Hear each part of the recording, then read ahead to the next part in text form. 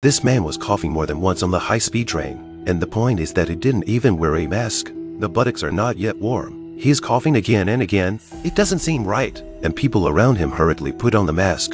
The woman muttered, "Is The boyfriend next to him hurriedly got up and brought the female police officers. The police checked the man's ID and ticket and told him to put his mask back on. Lucy, a policewoman, was about to leave when she felt that something seemed wrong. She took out her cell phone and contacted her colleague to ask him to confirm the man's identity. And sure enough, he was a wanted fugitive. Lucy went back and asked the man to take off his mask, then remove his glasses and compare them with the wanted photo that was sent to her. Then they asked the man to come with them.